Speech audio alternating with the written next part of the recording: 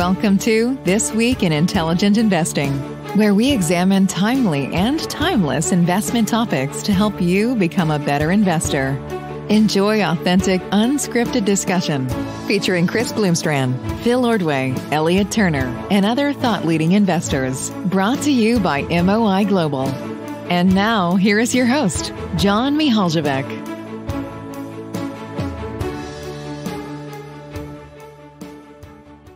Well, it's a great pleasure to welcome everyone to episode 3 of this new podcast. We do have a name at this point.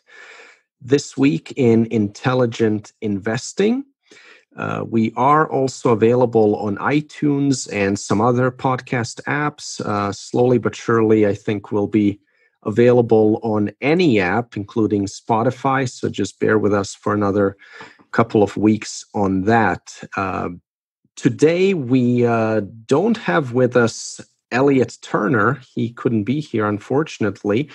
But we do have Phil Ordway and Chris Bloomstran with a couple of interesting and timely topics. So, Chris, I'll turn it to you first. I know you've been following insurance company earnings, and you want to talk about COVID losses and also preview the Berkshire quarter. So that's, I think, something many of us are looking at this week. So go ahead.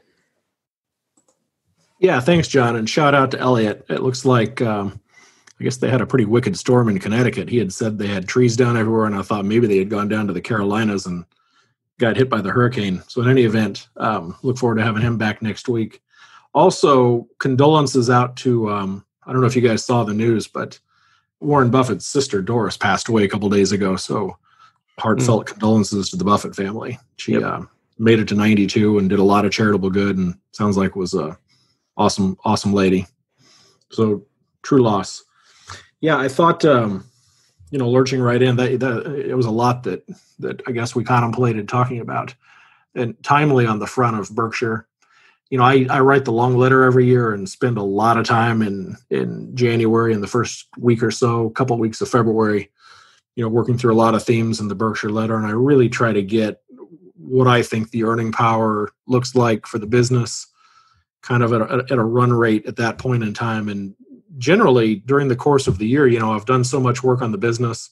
There are so many moving parts in the business that I don't do a lot of maintenance with Berkshire. My intrinsic value number should grow roughly in line with the earning power of the business, which, because they don't pay a dividend, should replicate the underlying return on equity of the business. And I make a lot of accounting adjustments to try to get to what I would call normalized, free cash, if you will, earning power.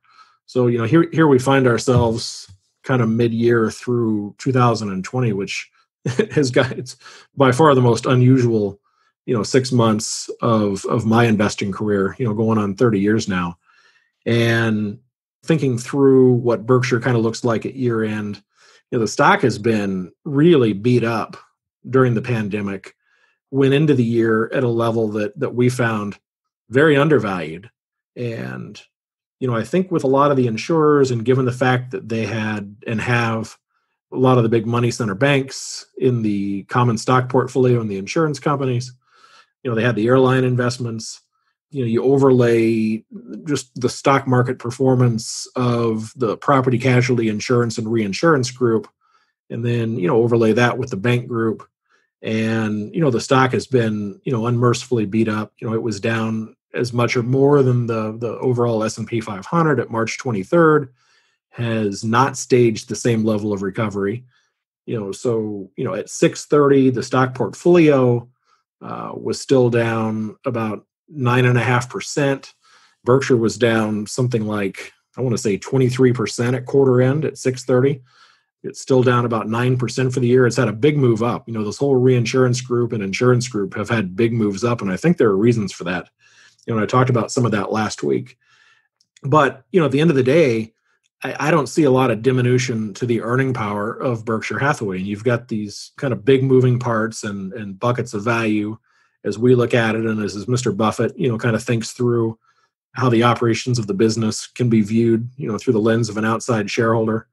And, starting with, The rail group, which is, outside of National Indemnity, the second most important and largest business within Berkshire. The rails have all reported, Union Pacific, CSX, Canadian National, the Canadian rails. And, I've talked about this before, but, unlike, airlines, rails have a lot of variable cost in the cost structure.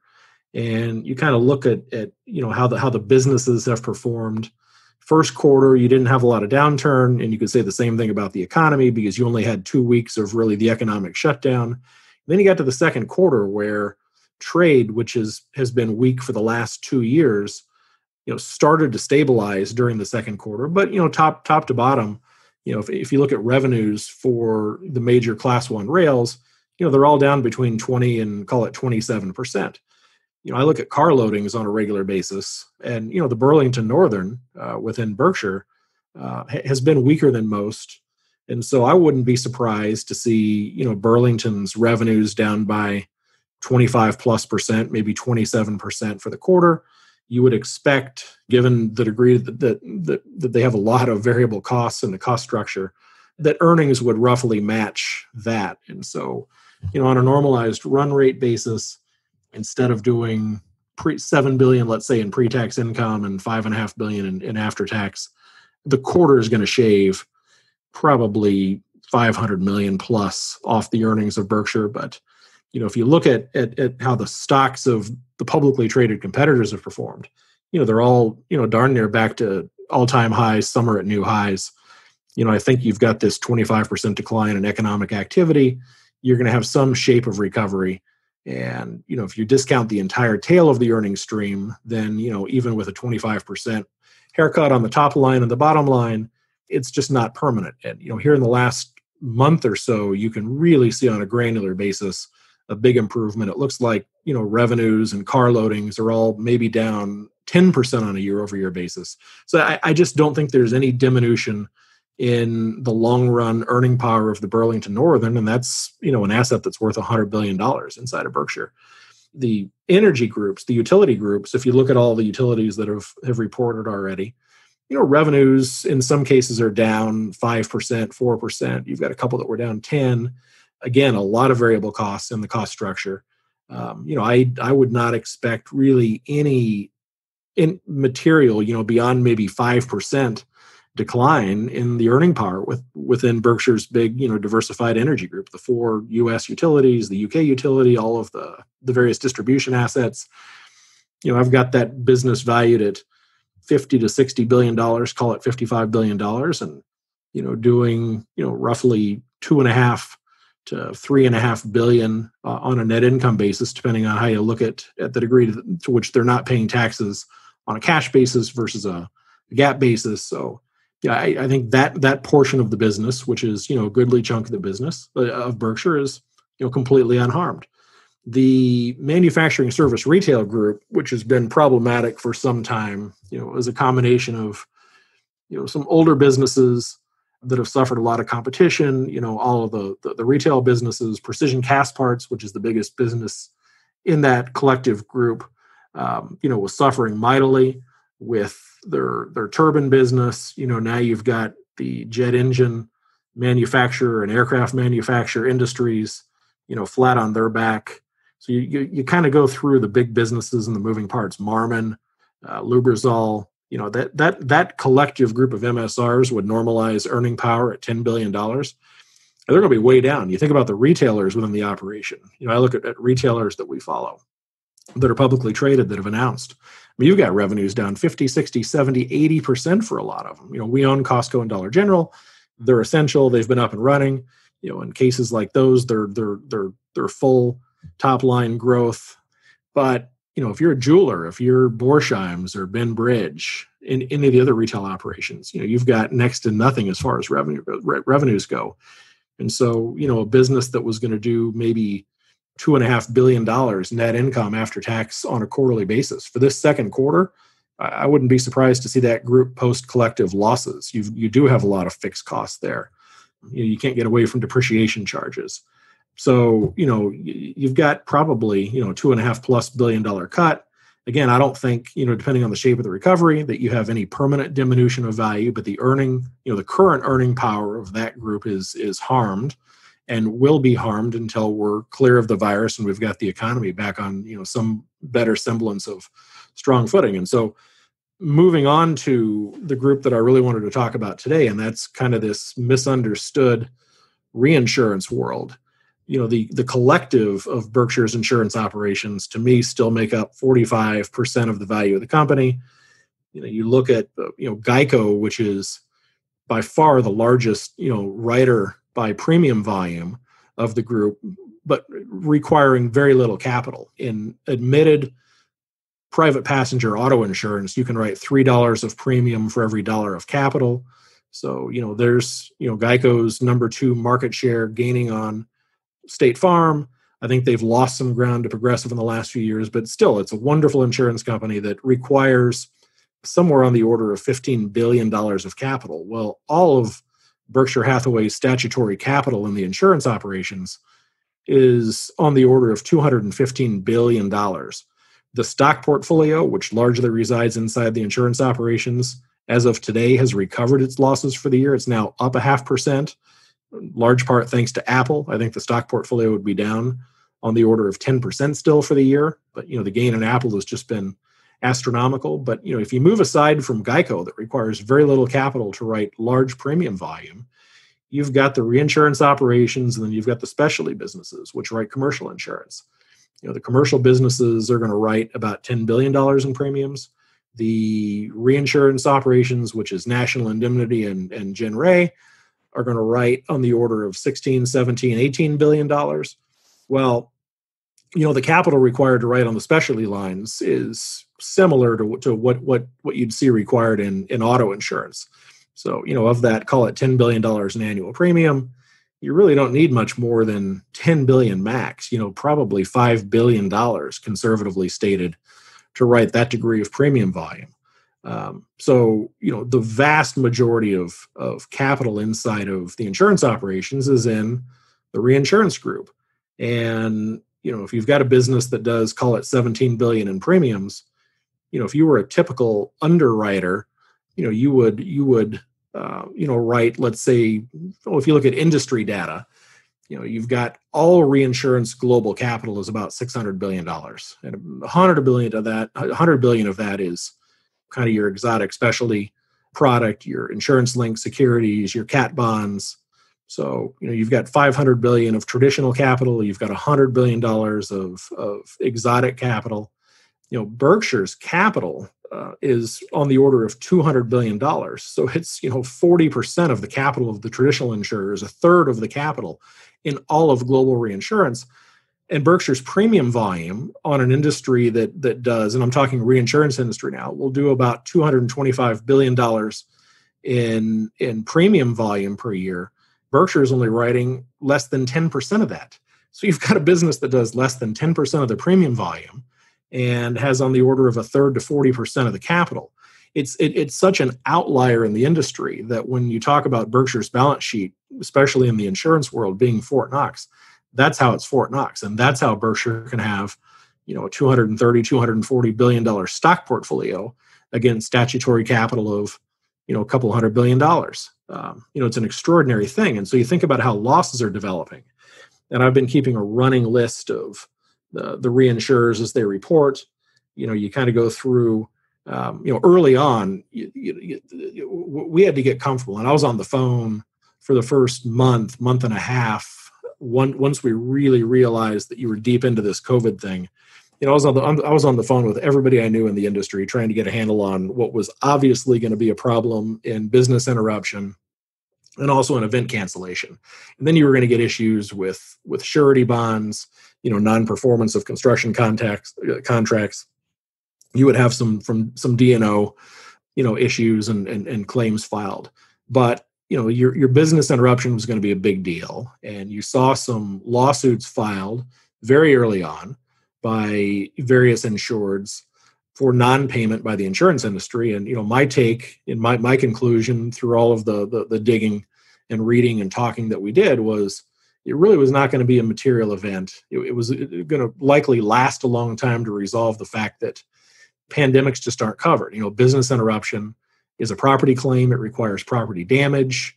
That's not to say you're not going to see a gazillion lawsuits. They're going to be litigated over some long period of time. There are test cases going on right now in the UK. There are lawsuits filed in the United States.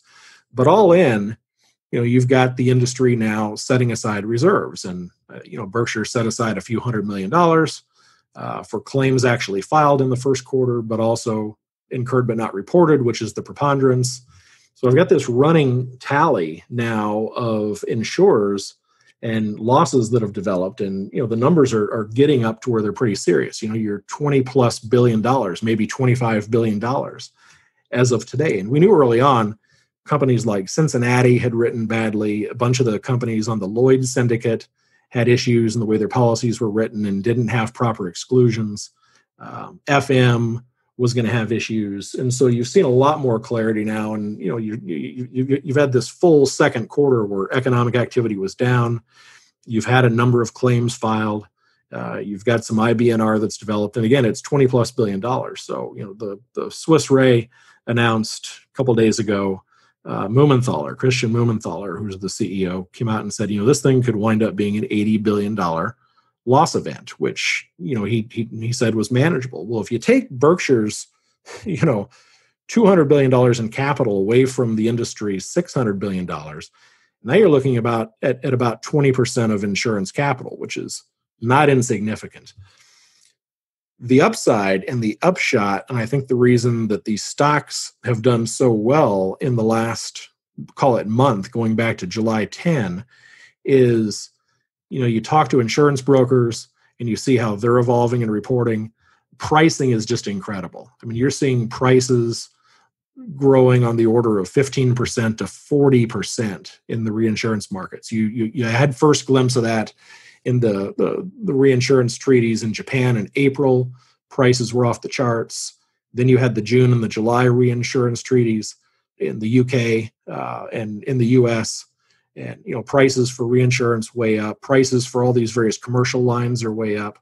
Auto insurance is a different animal in that Geico and Mercury General and Progressive, these guys just don't have the same degree of losses because nobody's driving it. So when you measure frequencies, they're way down.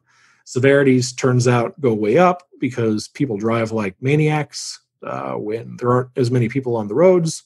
And I've seen that firsthand in St. Louis. I mean, you've got just nonstop races when I happen to be out every now and then. But, you're seeing, either some form of credits to policyholders or, Geico is effectively giving you credits prospectively. Some companies have written checks and sent them back to the insureds. But loss ratios are way, way down. And so, that corner of property casualty insurance is not going to have a lot of pricing in the next year or two, just because, until we get people driving again, there aren't a lot of losses. But, these other, business lines and commercial lines, pricing is just way up. And, I think if you think on the, if you've got prices growing in the order of 20 or 30%, even if you have a kind of a worst case and you do have losses for the COVID of $80 billion, that 20% loss to industry capital will be replaced on fairly short order. And so I've got another running tally. And you have to do this because, when you go back to the big hurricanes like Andrew back in the 90s, you wipe out the insurance industry, you wipe out the reinsurance industry, you recapitalize, and pricing tends to be best after a pandemic or after a cat. Well, similarly, pricing is really good, during and after a pandemic. What's really interesting is all of these treaties that have been redone and policies are being rewritten are now expressly precluding COVID. So if you have another pandemic or you have an extension of the COVID and this thing lasts another year or 2 or 3 years, it's really hard for insureds to get coverage. Nobody wants to write. The other thing that's really wild, and I'm on one hand disgusted and, on one hand just bewildered, you have all these companies quantifying what their COVID expected losses are going to wind up being. I have never seen single line items for societal disruption. And it's obviously your riots and your looting. And the numbers are staggering. If COVID's set-asides have been on the order of 20+ billion, 25 billion, I mean, you're going to wind up having, $3, $4, $5 billion in losses so far. And, I'm not sure any of your underwriters had, prepared for a pandemic, although we had SARS and the various others. I don't think anybody has expected the kind of losses that could develop for what's unfortunately gone on, over the last, couple months. It's sad, and, it's remarkable to see the numbers actually flowing through as a line item when companies are establishing the reserves for losses. In any event, I've just, yammered on too much. Why don't I see what you guys have to say and, clarify, fill in any color, because, this thing's still very much a nonlinear developing situation, especially because we really don't have an idea as to when the economy is going to recover. And so, these losses could, be the 25 billion could be the extent of it. You could get to 80. If things go really badly in the courts and you wind up on the steps of the Supreme Court and you get an adverse ruling, you could have a lot of capital destroyed. But, again, to my point, I think a lot of it gets recovered through price, which is pretty typical of the industry. And so the one thing you have to watch, and then I'll stop.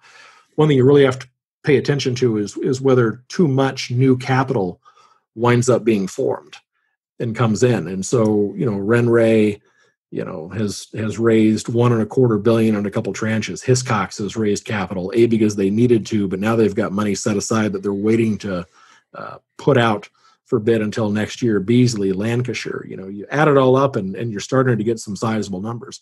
At the margin, what's great is this insurance-linked capital and some of this specialty insurance kind of at the margin in 2019 started to go away. You had two big years of hurricane losses and California wildfire losses. And after that degree of capital destruction, you would have expected to see more capital flow in, and you didn't see it in the exotics. And so for that, you've got this kind of incredibly tight market today where traditional reinsurance is allowed to raise price, and you don't have that much of a flood of new capital coming in the exotic space. And so it would give me pause. I mean, I think most of these CEOs and CFOs, these underwriters, when you talk to them and you listen to them on their earnings calls, think they have clarity for arguably the hardest insurance market they've seen in decades going on right now. They think it persists into the first half of next year.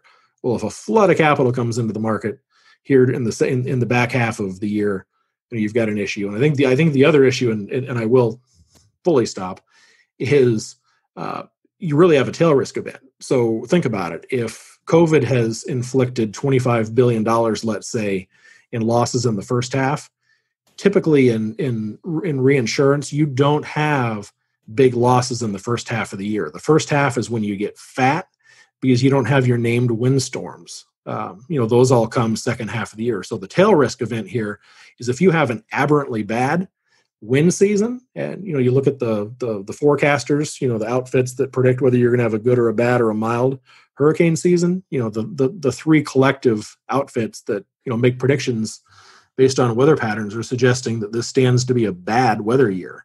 And if you've blown up that much capital for the COVID, you're getting pricing. But if you have really bad storms, or if you have fire that develops badly, again, a lot of those fire policies aren't being written.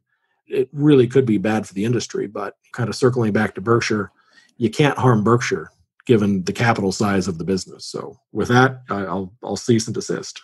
Yeah, it's an interesting one. I can chime in on the weather part of it. It's for no good reason, an interest of mine, and I've paid attention to it over the years quite a bit. And it's actually very interesting and timely right now. You mentioned poor Elliott and what happened. That actually was related to the hurricane that made landfall in North Carolina. It was no longer a hurricane, but it knocked out power to tens of millions of people all up and down the East Coast. It was pretty crazy. I mean, the craziest part of all is we're sitting here in early August, and that was already the sixth named storm to make landfall in a season that really doesn't officially start until about 5 weeks ago. There were named storms in May and June, which is very unusual. And so there's not, as much as meteorology has improved and as much as the computing power has expanded, the ability to forecast the track of the storm days and even weeks in advance, that progress has been enormous over the past 10 and 20 years. The intensity is not, at landfall has not been quite as accurate. I mean, it's gotten better, but the track and the direction of the storm has been the major intent. And then if you look out beyond those forecasts that you mentioned, about, the season long storms. I mean, those forecasts are still at best kind of 55-45 or 60-40 propositions in terms of saying above average or average or below average type seasons. But what is really interesting is without any predictive ability, you can say that the leading correlation or the number one factor that correlates with an above average season is an above average activity in the early months of the season. So the fact that we've seen a lot of activity not only in August, but even going back into July and June, bodes very poorly for further activity as we go into the heat of the season, which is really into August and September. Sea surface temperatures up and down the East Coast and the Caribbean are running well above normal. And then most importantly, second to that is that there's very little wind shear to kind of disrupt and break up those storms once they form. So, Buffett's always talked about the big one being a $50 or $100 million super catastrophe, something like Hurricane Andrew, Hurricane Katrina making direct landfall in Miami, New Orleans, Tampa, even New York and Long Island again, like Sandy, but even worse this time. I mean, those types of scenarios are always in play, and this season is probably significantly more likely than any other in recent memory to see something like that play out. Doesn't mean it will play out. It just means the odds have gone from whatever they were before to something a little bit higher. Maybe in a given year, you've gone from 1 or 2% to 3 or 4% or something like that. And if it does happen, I'm with you. I don't know how much capital could flood into this industry quickly, but my thought is it's probably a lot. There's just a massive amount of capital sitting around out there looking for these sort of non-market, non-economic correlated events, whether it's specialty purpose reinsurance vehicles, whether it's insurance-linked securities, whether it's other forms of capital come in directly in a corporate form. I would not want to bet my life on a massive hardening of the market next year or beyond, because I'm just not sure maybe you see COVID extend, maybe a couple of bad hurricanes, throw in some earthquakes and fires too, maybe you would see it then. But otherwise, I would probably take the glass half empty on that. My guess is you would see it more in traditional reinsurance capital and less in the cat bond and the ILS markets, just in that, you've got on the order of, 15, 16 years of recorded data now for insurance-linked securities.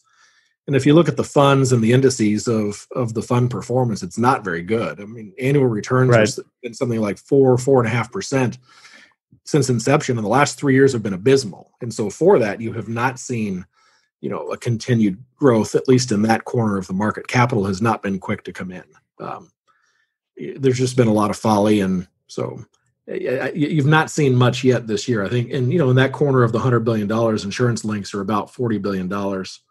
You've had issuance this year of about 9. So it has picked up, and there is growth in capital there, kind of relative to what you've seen prior year 2019. But, the real money that's has come in, kind of with the traditional reinsurers.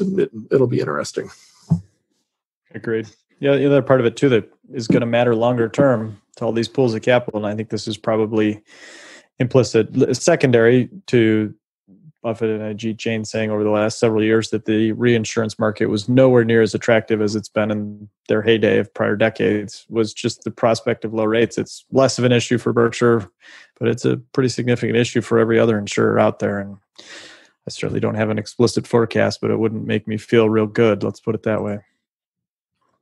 Yeah, John, you have any thoughts on the current state of the reinsurance world? Well, you mentioned that nobody wants to write a pandemic insurance, and I'd like your view on, is there just not a market there because it's so hard to predict and the severities are so high, or is it just a matter of price? Do you think there will be a growing segment there?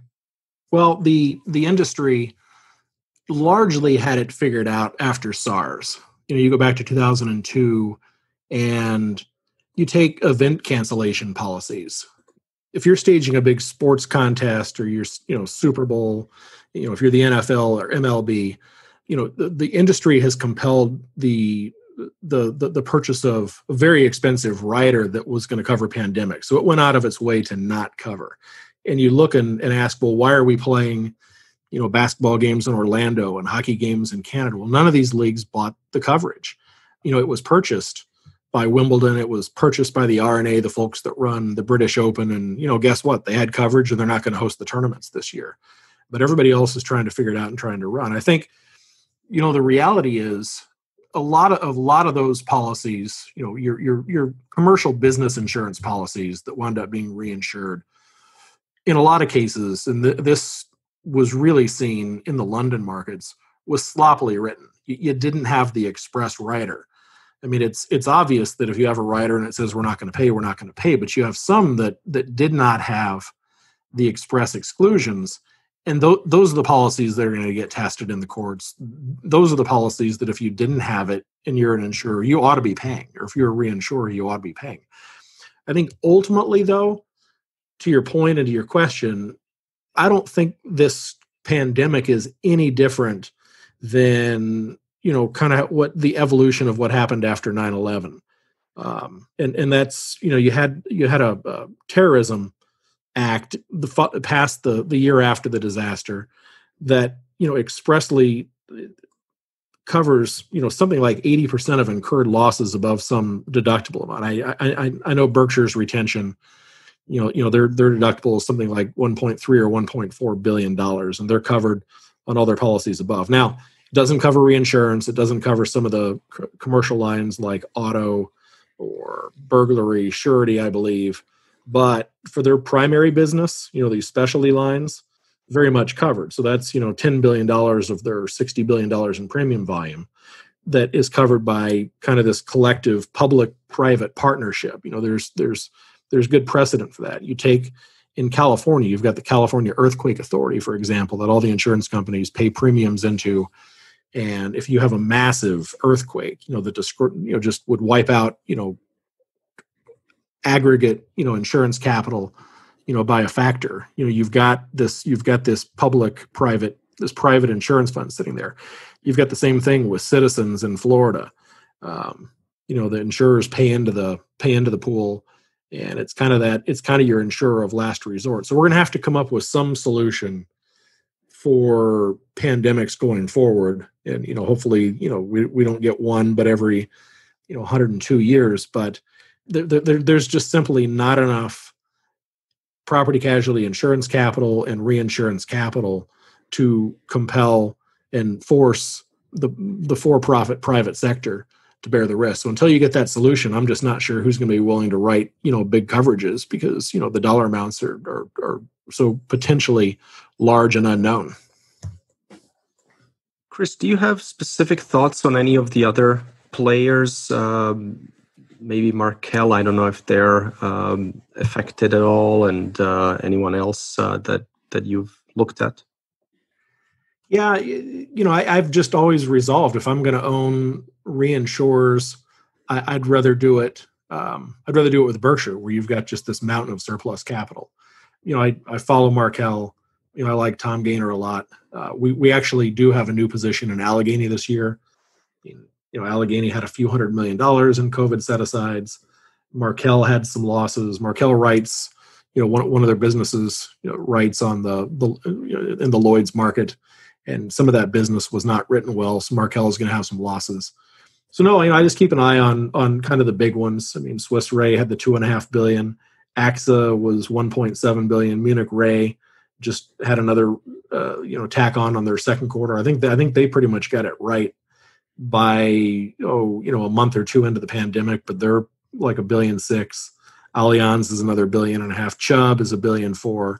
All good insurers. I stick to more plain vanilla outside of reinsurance. I would rather just own good property casualty insurers and not the reinsurance side of the business. So I've got some auto insurers. I did own Validus, and we made a mountain of money on Validus, which had gotten spun out of AIG. And ironically, about 2 years ago, there was a merger between IPC Ray, which is the one that got spun out of AIG, merged with Validus. And then that collective whole just got bought back into AIG a couple of years ago. And I was really sad to see that go because the folks that were running that business are just outstanding. In fact, note to self and note to anybody that wants to, live in the minutia of insurance operators, go back and figure out who the guys were that were running that operation. And at the point where they leave AIG and go do something else, that would be a good crew to go follow because, in any of these insurance lines, you've got to be conservative. And we all know from following Berkshire and those that do follow the industry, the majority of underwriters do not do a good job. Cumulative over the years, losses have pushed up combined ratios to above 100% for the reinsurance industry. Berkshire is just best of breed. So they've got the income and the earnings that can be developed from the investment portfolio that can be so much more heavily weighted in stocks. Markel's trying to get there. Allegheny has done a really good job with capital allocation. Weston Hicks, I think, is one of the preeminent insurance guys. Joe Brandon, who had run Gen Ray, and you guys, I won't get into the story, but he was kind of outed from Berkshire. Well, Joe is running TransRay, which is Allegheny's big reinsurance business, and then they've got a specialty writer, RSUI.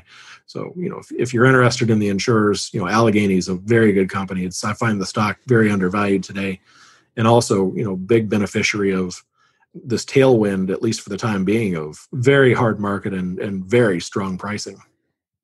Arch Capital is a pretty good one too, don't you think? I mean, I'm not recommending it, but it's worth looking at if you're interested in the industry. Pretty good management. Yeah, Arch team. is good. I think Aspen had done a good job. They had some weird stuff with mortgage securities, but they were acquired.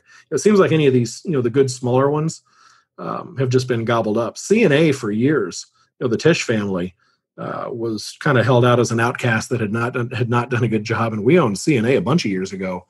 They lost a bunch of money in workman's comp, and forever. You had a couple of decades where workman's comp cost the industry just $1 gazillion. Very long tail, developed a lot worse than underwriters had thought when all those policies had been written back years ago. I don't think anybody projected that medical costs would rise faster than inflation or even nominal GDP for years and years and years. I don't think anybody could have perceived 30 years back that our society would be as litigious as it is. So long tail business like workman's comp was a really nasty place to be. It cost Berkshire some money. But lo and behold, here in the last 2 years, what do you guys think the very best line of insurance has been? Workman's comp. And so, these things tend to go in cycles. And I just think there are a handful of really good insurers. I'm with you on Arch. I think they do a good job. And if I couldn't own Berkshire and had to own, a smaller player, I think they're terrific. I don't like the big European insurers, the Swiss Rays, the Munich Rays. You look at it, I just don't like the balance sheets as well. If you look, I went through the math of the surplus capital that exists in Berkshire, right? Well, these guys, in my opinion, write way too much premium volume relative to the capital that they have. I mean, Berkshire's reinsurance operations are number 4, number 5 globally in premium volume. Their capital's off the charts. Like I say, it's 40% of the traditional reinsurer's capital. Swiss Re will write on the order of, $35 billion in premium volume. Well, their capital is about $35 billion. Munich Re, same thing. They write about, they're about the same as Swiss.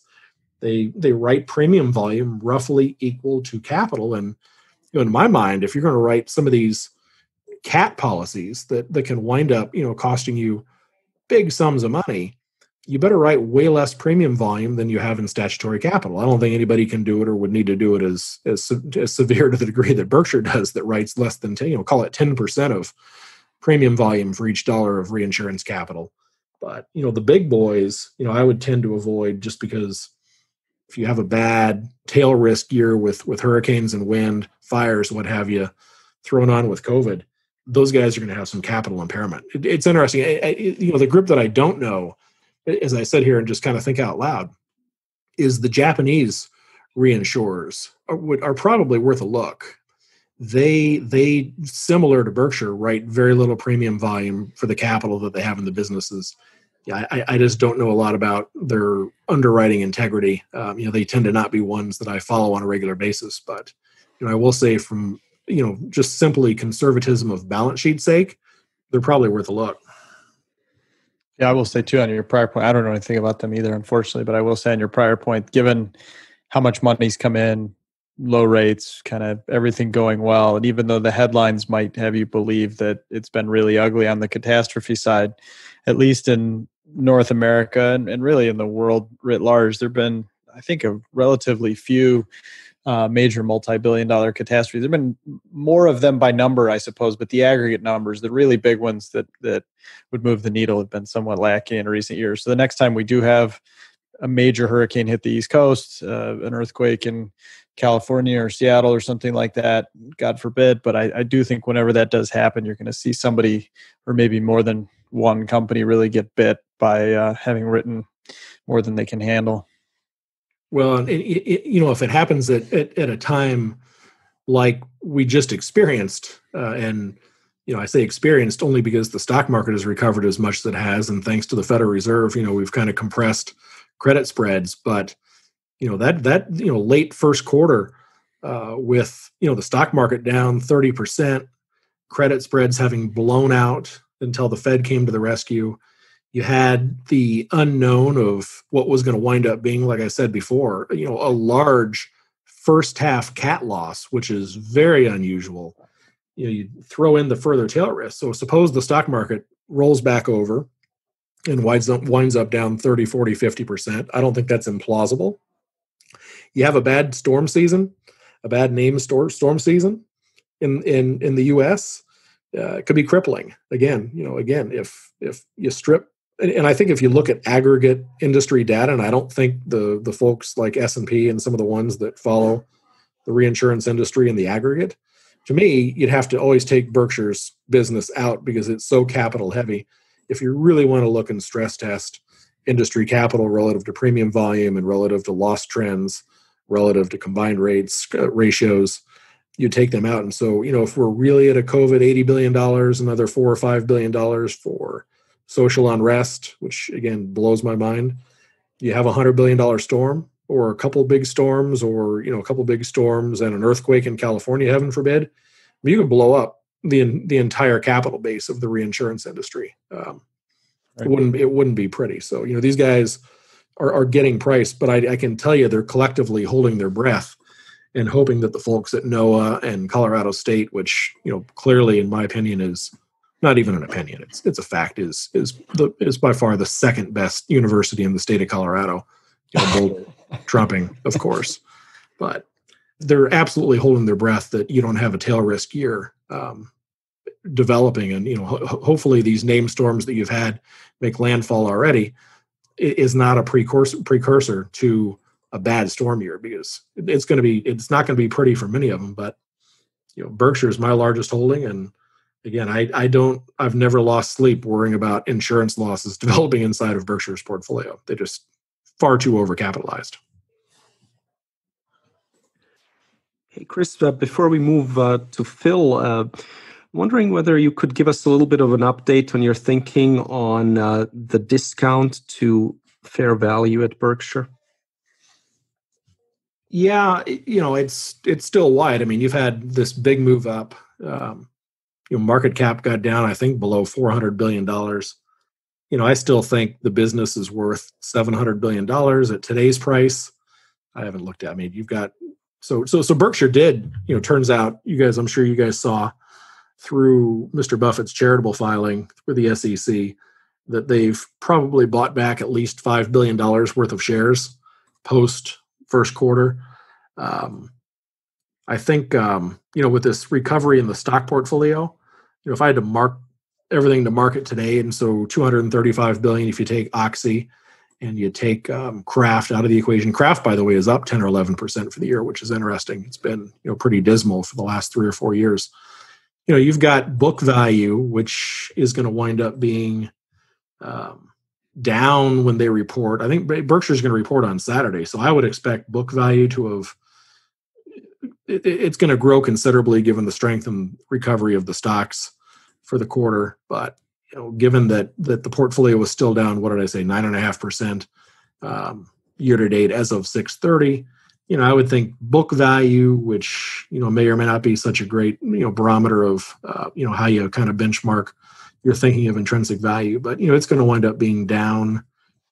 I don't know, $12-13 billion. Let's say call it from 425 down to maybe 412, 13, 14, $15 billion. If you market to market today, it's going to be up for the year. Again, the stock portfolio is back up 0.5%. You've got 2 quarters now of profitability that is going to be below what I would call normalized profitability. Again, the MSR group is going to be, weak in terms of reported profits. The rail is going to be down for the second quarter at least 25%. So, you're still going to have, book up nominally for the year. And so, at what I would call, I lean on, if you jump through all of the hoops that I go through to normalize earning power, in my mind, I had $40 to $42 billion in normalized earning power for Berkshire at year end. You make the case that they're not going to spend a ton of the cash, although they are spending cash. Again, the share repurchases, everybody's seeing the filings for B of A where they're increasing the position side. So my guess is they've been fairly active in the stock market. I think the notion of buying back stock in earnest, once we're a little bit more clear that the economy is on its way to recovery, I think, changes the thinking inside Mr. Buffett's head as to whether he's willing to deploy capital or whether he needs to sit on a mountain of cash reserves. So, at 15 times normalized earning power, 40 billion, let's say that's $600 billion, and you're at 480-ish today, 490, let's say. I think fair value in my mind is closer to $700 billion, but that gets you to 18 times normalized earning power. Do we trade at that number? I don't know. But when the stock was trading at 1.1 times book a couple of weeks ago, for a business that earns 10 on equity, business that earns 10 on equity is not worth 1.1 to book. I mean, so I'll earn 10 a year at my price 2 weeks ago, and I'll make some accretion when the stock trades north of 110 a book. If the earning power of the business is diminished and we're going to earn, call it 8% on the book equity of the business, then you're looking at 32, 33, $34 billion in earning power. And the stock, would be worth 110, 120% of book. So if I hold it for a decade or 15 years, I'm going to make 8. And if it still trades at 110 a book and I'm marking it to market at 110, I'm going to make the ROE. So, I think 8 would be the absolute worst case expected return for a 10 or 15 year horizon. And you can get to numbers if the stock really does start to move up to 150 of book, 160 a book, and the world gets more comfortable that they're really earning 10 on equity, depending on how long it takes to get there, you've got a double-digit return. And, for that, intrinsic value is worth a lot more than the current $492 billion bid in my mind.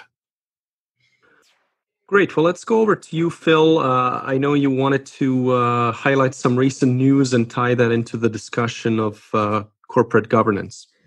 Yeah, first, unfortunately, since we're already on the downside of all these horrible stories in the news. I don't know if you saw this, Chris, but there was a real tragedy yesterday or the day before in Tennessee with Jim Clayton and his brother and 2 other people were in a helicopter that crashed in Tennessee. And unfortunately, Joe, the co-founder of the business, didn't survive. I think the other 3 did survive, but really sad after, all the stuff we were just talking about. I want to make note of that and pass along condolences as well. That's really horrible. Good news, switching topics, is that we do, I think, have our first guest coming up in a couple of weeks, unless there's somebody planned for next week. But I think, John, we'll have Larry Cunningham will be joining us in a couple of weeks, which will be a great conversation. He's going to be sharing his latest book and his latest research, which I think everybody should pay close attention to. He's one of the best writers and thinkers and truly an expert on corporate governance in all possible ways, having studied very closely, very directly, Berkshire Hathaway and Warren Buffett for many decades, and now as vice chairman of Constellation Software and working hand in hand with Mark Leonard, another all-time great. I think Larry's perspective and insights are second to none, and you're going to really enjoy hearing from him. So with that in mind, I think we'll revisit this when he comes in, but I just wanted to touch briefly on something that caught my eye this week, which really just blew my mind. So when Apple reported earnings some days ago, they also announced a 4-for-1 stock split, which, I was hoping had kind of gone the way of the dodo bird. You just don't see it very much anymore. It's obviously a nonsensical, antiquated practice. And so it really caught my eye that one of the very biggest, most successful companies the world has ever seen decided that it needed to split its stock. And when I looked at the press release, it says, we decided to split our stock because we want Apple stock to be more accessible to a broader base of investors. And so then I look at the numbers. Okay, so they have 4.3 billion shares of common stock outstanding. And after this split, they will have 17.1 billion shares of common stock outstanding. So it kind of defies, logic that this could really be the reason. And I think it just gets back to this notion that in so many ways, corporate governance and investor relations are still just stuck in this weird dark ages mentality where this sort of thing is it all necessary or at all meaningful. So I don't mean to be too critical of Apple. It's a great company in almost every way. Certainly they do almost everything right, but this one just kind of blows the mind. So I did look it up, and I had a little fun pulling down all the companies in the S&P 500. So if you look at Apple on a couple of different metrics, if you look at their average daily volume to their total number of shares outstanding, so a measure of the turnover in the stock, they, despite being one of the bigger stocks in the S&P 500, they actually only rank 235th in terms of turnover, but by no means does that seem to imply a need to increase that turnover. They're actually turning over the entire shareholder roster twice per year. So presumably now with the increased shares, they'll be turning it over even more than that. What benefit from that they'll get is unclear. Why they'll need to increase the churn in their shareholder base, why that should be a goal of the company is, of course, totally unclear. And then interestingly enough, if you then go sort the share price, just the dollar price of every stock in the S&P 500, they actually ranked 22nd. So by no means was there, some weird thing distorting Apple that was unique to Apple itself. Number one company, some people might know, if not, it's a great company. It's a home builder. Actually, NVR had a share price approaching $4,000 a share. Number two is a company people might have heard of, Amazon, share price over $3,000 a share. And Amazon, by the way, joins Apple in the $1 trillion market club. And Amazon has split its shares a few times, but I think it has become obvious with a share price over $3,000 a share that they no longer view that as a necessary practice. And it certainly hasn't impeded their progress or their interactions with the equity market to have a high dollar price share. And so it was amazing too. There was an article written in the Wall Street Journal. Again, I hate to pick on the Wall Street Journal because I love it. I really do. But there was an article written about the Apple share split, which I think points to some psychological factors that are worth considering. And the title of it was Stock Splits Pay Off on the Rare Occasions They Occur. And it seemed to imply some sort of causation between stock splits and the share price going up over time, particularly going up around the period of announcement, as it just did with Apple, which of course gets it potentially backward or forsaking correlation and causation at the very best. And if you just go read this article, it will just make your head spin. And then if you really want to get a headache, go click into the comments section, which I know is the number one rule of the internet, never read the comments. But I couldn't help myself in this case just to see what the peanut gallery would have to say about this. And it really just takes you into a very mind-bending place in terms of the logic that people ascribe to this move. So I guess the lesson and the takeaway for me was that even great companies get things wrong sometimes. It doesn't make them bad or evil or terrible or anything. But again, even the best screw up this very basic thing. And I guess I just can't understand why companies can't focus back on what really matters, which is that they need to be cultivating their long-term shareholder base, not pandering to whatever this result hopes to achieve. If Apple does a good job running the company, the share price will certainly take care of itself. And with a little bit of care and feeding, the shareholder base will be in a much better place than it is today. And instead, this is at best neutral, and in my opinion, a significant negative in that effort. So I think the lesson and the takeaway for me was that it just takes years and decades of patience and baby steps to make any sort of progress in this direction. I guess the one positive it points out, and I assume these numbers are legitimate, was that there's only been 3 companies so far in 2020 I presume this is U.S. listed companies in the Wall Street Journal article. Just 3 companies, including Apple, have unveiled plans for a split of their shares this year. That's down from 102 companies in 1997 and 7 that split their shares a few years ago in 2016. I don't know why they picked those years, but again, clearly this is something that has become an increasingly rare practice in corporate America, and hopefully it'll continue to be increasingly rare. So this one odd duck really stood out, but I think it points to the fact that progress in this area is really haltingly slow, and you can't wish for everything all at once. You just have to make very incremental baby steps as you go. Phil, it's been an issue that's bothered me to no end over the duration of my career. And I mean, if you go back to the 90s and the raging bull market in stocks and tech stocks, I mean, you had the point where, to your point, these things were happening on the most regular of bases. Right. I think half the world actually believed that a stock split was good for you. Didn't understand that you're swapping a $20 bill for 2 10s. And I had meeting after meeting with some of my more retail-oriented clients that wanted to know what we were doing about trying to find companies that were going to split their stock. The most absurd thing.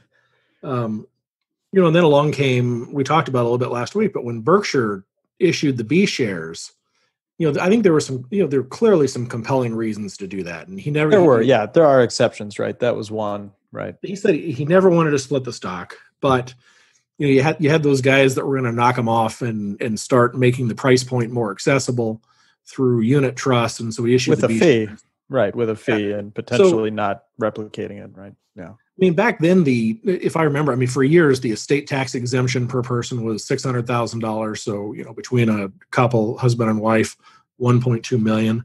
But the gift tax exclusion underneath that, which today is $15,000, was $10,000. And so, you could give money to your kids or to whomever. Each of them you could give to $10,000, and that 10 per person. So you could do it, and your wife could do it. And you could give to each of your kids. So between, you can give your daughter $20,000, you can give your son $20,000. But you had issues when Berkshire's share price had gotten up to north of the gift tax exclusion.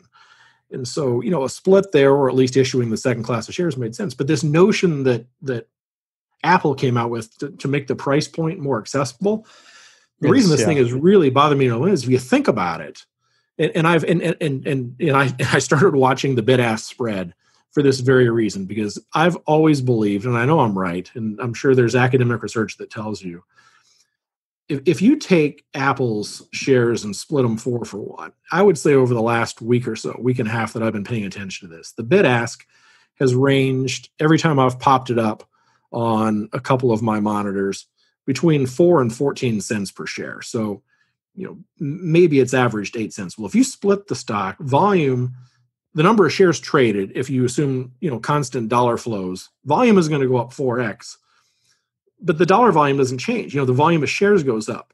And so I can guarantee you, because I've observed this, if the range of bid ask was 4 cents to 14 cents, it ain't going to go to 1 cent to 3.5 cents. And so the retail investor is going to wind up paying more on a per share basis on the bid ask. The market maker is going to scoop up more. And then you think about, in the retail brokerage world, the discount brokers have all, here in the last 6 months, cut their commission schedules to 0. And I've watched, Schwab, who we use as a custodian for some of our family accounts and retail accounts. I've seen those commissions decline steadily over the course of my career. It used to be, $45 per trade, and then, X number of cents per commission. And then it was $39, and then it was $9, and then it was $4.99. And, eventually now they've got commissions down to 0 and there's no minimum. So, if you've fractional shares too, you don't even do fractional shares. Yeah. But if you're a young investor, you ought have $450 lined up before you're going to buy Apple. Otherwise, you ought to own a more diversified portfolio.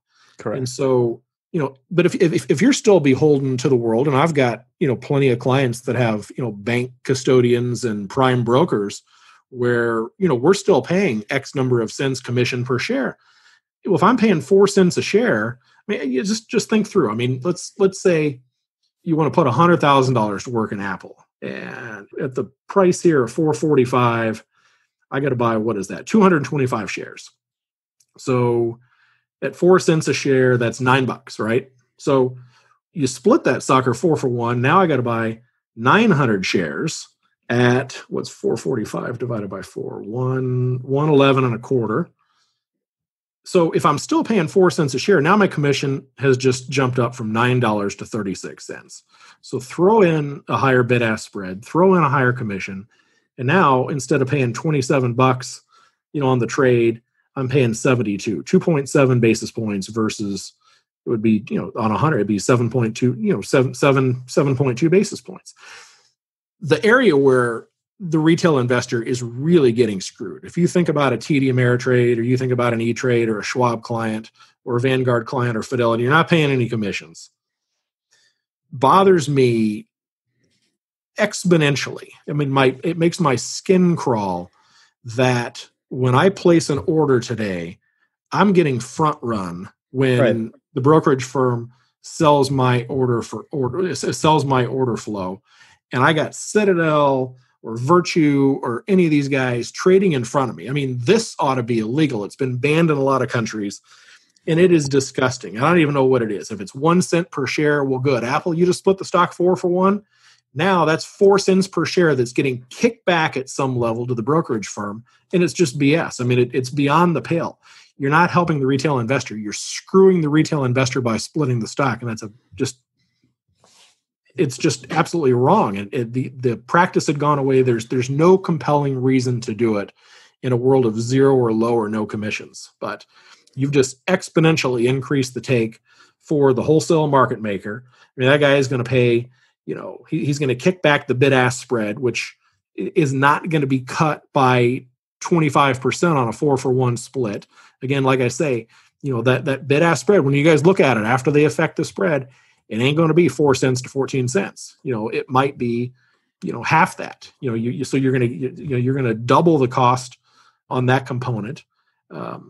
You're going to get a little bit of a kickback to the retail investor for price improvement, but most of it's paid for order flow to the market maker, and they're going to make a profit on that, and it's detrimental to no end. And it may sound like just a few dollars. I mean, on that 100,000 share, if the commission was $9 and now it's going to be $36, you think, well, so what? It's 2.5 or 7.5 basis points. It's nothing. But you multiply that by every share that's traded on the stock market, and these people are getting rich. So way to go, Apple. You just screwed your retail shareholder big time, the people that want to buy and transact in your shares. And not only that, I just don't, it defies logic and reason that they would want shareholders to come and go more frequently, or be able to come and go more frequently. Or again, there's no tie. There's certainly no tie. They don't even try to make a connection to this contributing to a more rational share price. I mean, I would argue there's not a man, woman, or child on planet Earth that hasn't heard of Apple that should otherwise have heard of Apple and could somehow contribute to the investment community's knowledge of Apple or the pricing efficiency of Apple. And this certainly does nothing in that end. So it just defies belief that they would have done this. But again, here we are. And, it's a good one for the psychology of human misjudgment, which we'll revisit for over time, I'm sure. But it certainly stands out. Well, their treasurer and their CFO has their bankers whispering in their ear about the intelligence of the split. And you think about the dollar volume of share repurchases that Apple makes. And I wonder if they realize that we're in the last 2, 3, 4 years, when they're spending more than 100% of their net income buying back their stock. I mean, they've been spending $70+ billion per year buying back the shares. You think those trades are being sold and somebody's getting paid for order flow in front of that? I bet they are. They're not dumb, so that's why it defies, boggles the mind that they would fall for that sales pitch for some sort of specious reason. That reason, I just, they're obviously, again, I don't think they're doing this out of outright, bad intentions. I don't think they're doing it. It's sort of one of these odd, antiquated practices that grew out of bizarre Wall Street sales culture, and why it worked here and why it happened is just hard to understand. But I'm with you. Believe me. I think the Google guy sat with Mr. Buffett, and they've tried to emulate the way he's conducted his governance and his affairs. And, they sat and listened to the logic of not splitting the stock and the benefits that then would inure to not only the long-term shareholder, but really to the ones that do want to transact in the shares. That's true. But they also split the stock before, and they actually did another split where, they created a dual class. So when part of the reorganization. And so, you can debate whether that was good, bad, or neutral for the non-controlling minority shareholders. And again, I don't think this is something that should be regulated or banned outright. There are good exceptions and reasons why. And again, in the Berkshire case, big part of the split when he created the Bs was kind of to bust up those trusts that were selling mini Berkshire shares. And then when they split the B shares 50 for 1, it was part of the BNSF merger, was because they didn't want small minority shareholders in BNSF to get a raw deal and have to accept cash when they otherwise didn't want it. So there are good reasons to split shares. This one, it does not seem to have any of those good reasons attached to it. Kind of switching up for a second, now that Apple has risen so dramatically, and in Berkshire's case is $110 billion. When I looked at it midday today, 45% of the common stock portfolio in Berkshire's case, it's as big relative to the portfolio as Coca-Cola was in 1998. Do you have any thoughts on, Apple here at a $1.9 trillion market cap? I mean, for the better part of the last decade, if you looked at the fundamentals simply on paper, it wasn't that expensive. I mean, it traded for a mid-teens multiple to earnings, and they've maintained their profit margin, which is mystifying to me. They've ballooned sales up to, I don't know, they're going to be $300 billion in the next year or two. At a 20% margin, that's $60 billion in profit, probably a little more in free cash profit. But at a 1.9 trillion cap, I mean, you're 30 times what they might earn in their year 2021. I'm no expert either. It does look, it's certainly not the bargain it once was. I mean, Buffett loaded up on it and got a good result so far. I think it's ironic that people seem so eager to wish him off as a dinosaur when he certainly nailed this one, and the dollars earned here so far have far outweighed anything else. So, it is a gigantic company. It's a powerful company. How much can it continue to grow at this size? I think that's the most important question, and I don't have any differentiated answer on that. Unfortunately, I think it's going to be hard, but I wouldn't want to bet against Apple either. It's going to be interesting to see what, if anything, he does with the position now that it is so big. I mean, just the unrealized gain so far at 110 billion cap. I don't remember what the cost basis is, but I mean, it's got to be, he's got to be damn near having tripled the position. So, you think about, if my take on normalized earning power is $40 billion, you've made 2 years worth of Berkshire's entire earning power just in the capital gain of the Apple shares during the short tenure of their ownership. It's a remarkable thing. Yeah. Hard to say he doesn't own tech and, that he's lost his touch on the investing front. I mean, this thing so far has been a home run, but at some point, it becomes such a big component of the entirety. He's been so unwilling to pay capital gains taxes within the stock portfolio, proven to swap entire subsidiaries and not pay tax. Buy Genray in 1998 to really diversify stocks by picking up Genray's bond portfolio. I'm intrigued to see how the Apple position evolves. I mean, whether the shares continue to rise or stay at these levels, and if there's any activity out of Omaha.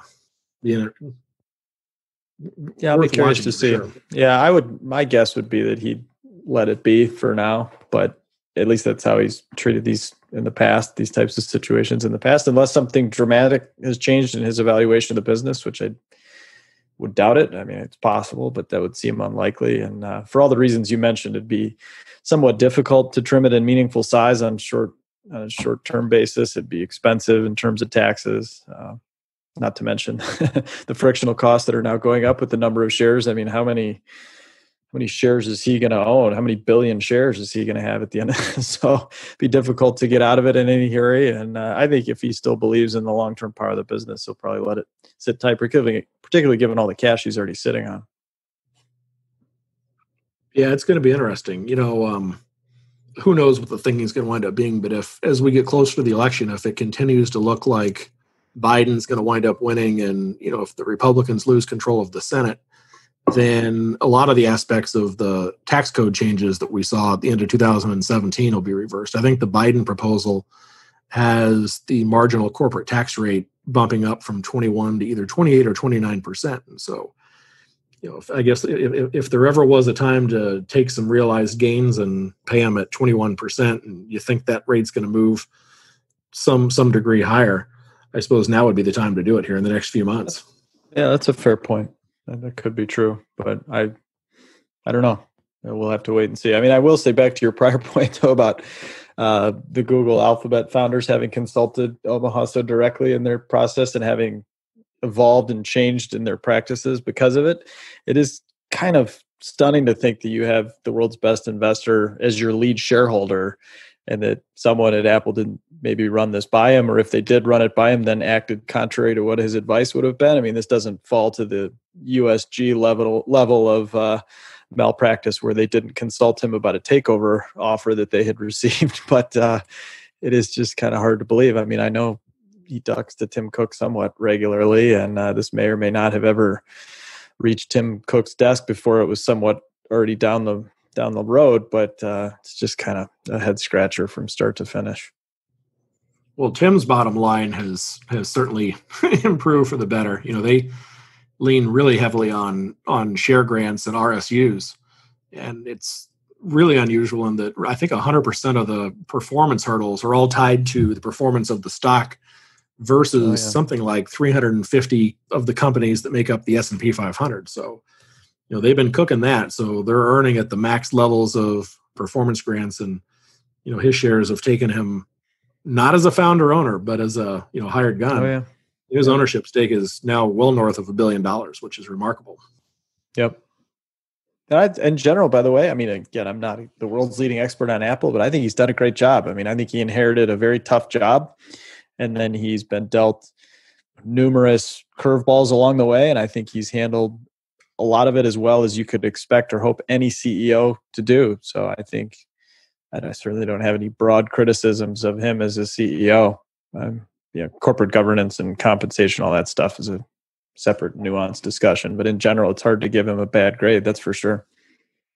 Phil, if you had to guess, or John, you had to guess, if you had to come up with assuming they make no acquisitions, just organic top line sales growth rate over the next decade, I would conjecture that it's going to be mid-single digits. You had 3 or 4 years in the last 5 or 6 where there wasn't a lot of sales growth. And then with this latest upgrade cycle, they've kind of gone through the roof again. But if you're growing off a $260 to $300 billion base, and you've got to reinvent your product category in its entirety with every new model, they've proven great ability to raise prices. Remarkable, far better than I would have thought. I mean, I think the latest 11 is $1,100 all in, for the top of the line model. Also be interested to see how much of their revenues that come through the App Store wind up being sticky at the rates that they're currently getting on the take. I wonder if there's not some price compression to be given back there. But yeah, you're right. I mean, he's done a rock star of a job growing this business from a shadow of what it was just a decade ago. It's stunning to me to see it sitting here pushing $300 billion in revenues. It's a big, big number. So what do you say, 5% over the next how long on top line growth? I would guess, if I had to bet, if you assume no acquisitions and forget about sales per share, but if you're going to grow off, let's say today's sales base is 270 billion, 280 billion, I would bet they grow that they might be able to grow sales at 5%. I wouldn't bet on a number north of 5. Yeah, it's a tough one. That's probably right where I would put the over-under. And again, I would acknowledge back to our conversation last week that you're kind of off the grid in terms of the base rate here. You've never had a company this big grow at a level that would exceed double digits, I would think. I'd want to go check the data on that, but I can't imagine a company from this starting point has ever grown at that kind of rate over any meaningful period. Let's call it the next 5 or 10 years. So yeah, I certainly wouldn't take the over on 5, but there's pricing power there. That there's very high margin revenue that comes through the ecosystem. Yeah, I don't know. That's a really tough one. What do you think, John? Too tough for me, but I have kind of noted with some interest some of the controversies around the App Store and the commissions that Apple extracts there. So it seems like there's a lot of pent-up dissatisfaction with Apple among a lot of the companies that have their apps in the App Store. And it may not mean anything, but I think Apple is really exercising its market power.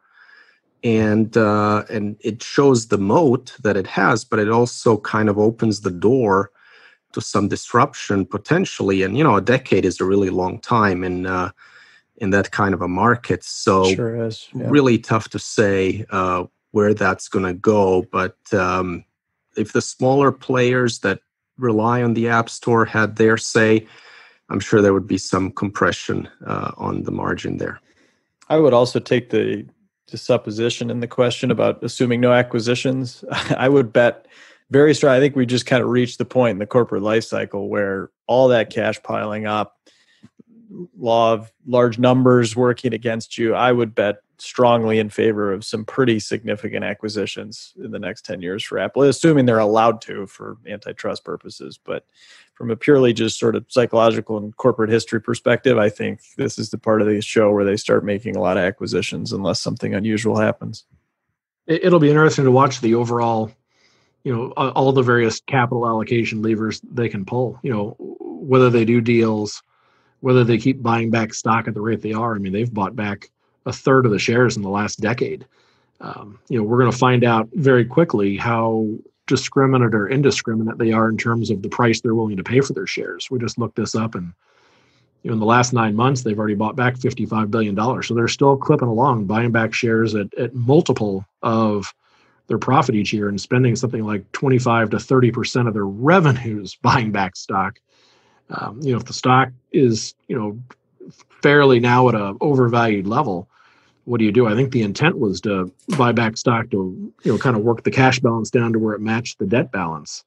But back to the masterful capital allocators, if the stock is expensive, can you get somebody to take it as currency in a deal as well? So, they have the high class problem of throwing off a mountain of free cash. It doesn't take that much money to gear up each new iteration of product cycle. And so, a company that's just generating as much cash as they are, proving, successful, I think, for as many years as the stock was cheap, relative to fundamentals, buying back stock at intelligent prices, seeing what they do from here.